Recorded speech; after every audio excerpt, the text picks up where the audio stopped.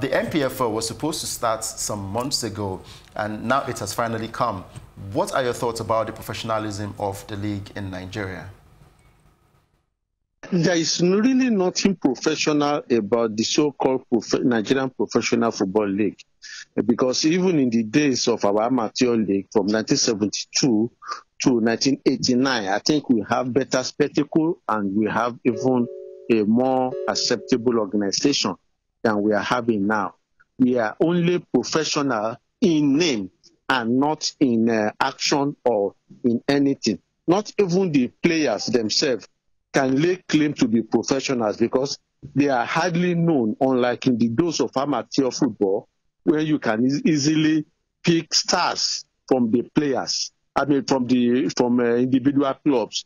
You can look back at, let's say, IICC, for instance, and name nothing less than 8 stars among them. You can look at Enugu Rangers and talk about Emmanuel Okala. We talk about Christian Chukwu. We talk about Christian Madu. We talk of Ifeanyi Oyandeka and so on.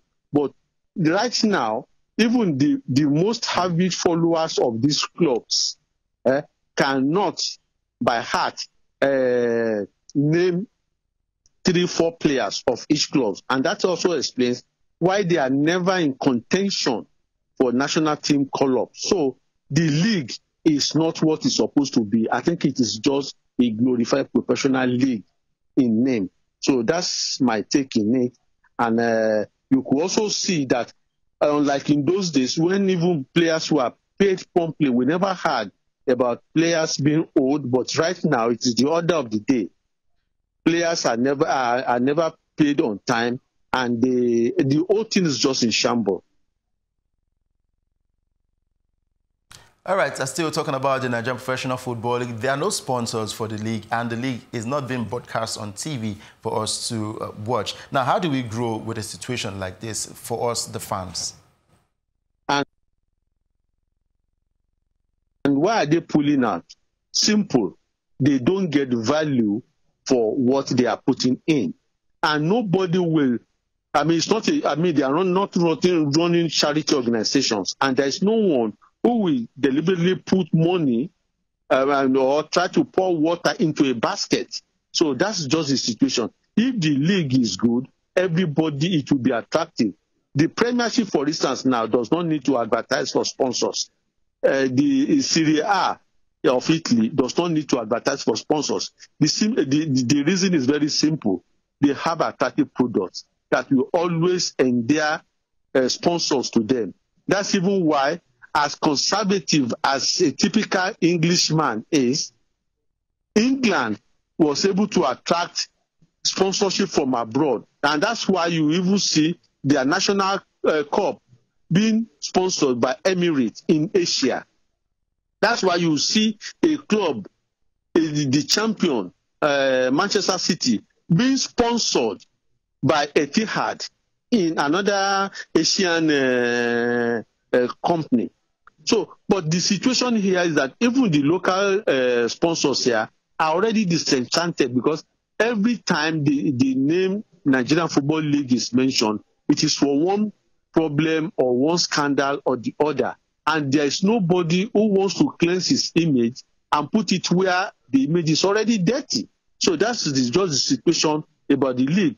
Until there is a proper restructuring of the league, until when the league becomes attractive and television friendly, that's when TV rights can be sought for.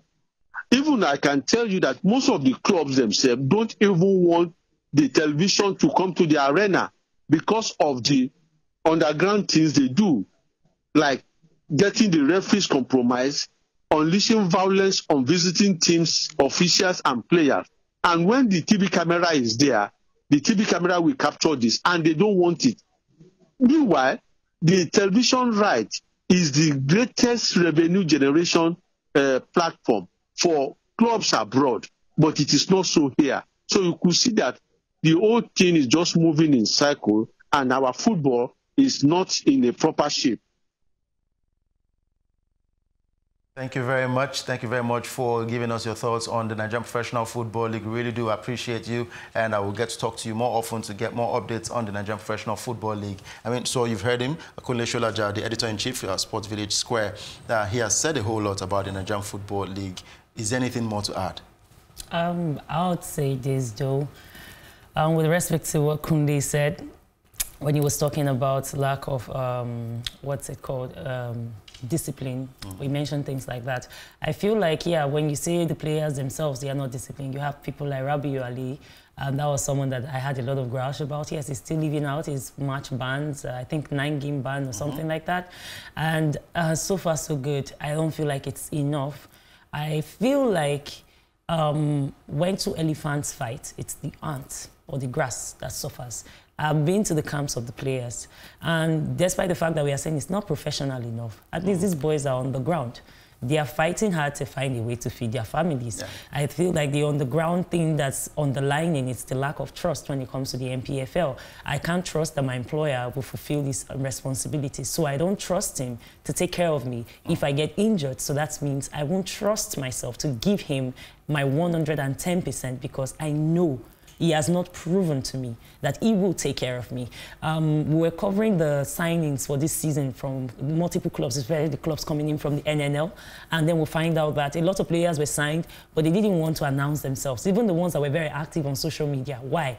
Because they were like, I'm going to wait for the first 3 months. If my salary has been paid for the first 3 months, then I will announce myself as a player in this club. If not, I'll carry my bag and I'll move. So I feel like it's a lack of trust. If you trust that these are the boys that you are going to stick with and you provide what they need to have, your basic. I mean, I'm not talking about massive clubs like is it Enyimba that don't even have a clubhouse. Yeah, it's Enyimba now that they have land, but they've not made the clubhouse even from the time that they were champions. They have the land, it's still there, it's following. The last time I even checked there, I saw Malu, that's cow, grazing on the clubhouse property. Yeah. So if you can't provide these basics, Rivers United, they have to be staying in one ramshackle hotel that you have to bend your head before you even enter. So I'm like, why would you do that to the guys that are supposed to be representing us continentally? But on the good side, though, they're still ups because why? When we saw TS Galaxy come into the eastern part of Nigeria over the weekend to play, they got into the clubhouse or the locker rooms. It was standardized. You see how everyone is running it. I know Africa has this problem. There's TP Manzembe that's showing us that you can be using these clubs to get private jets, get mansions for players. So I feel like there's still a turnaround. And again, if you don't have TV rights, run to social media. Exactly. Do it digitally. It is cheaper and it will reach a more massive amount of population. So I feel like there's still hope. It has started. Let's see how it goes.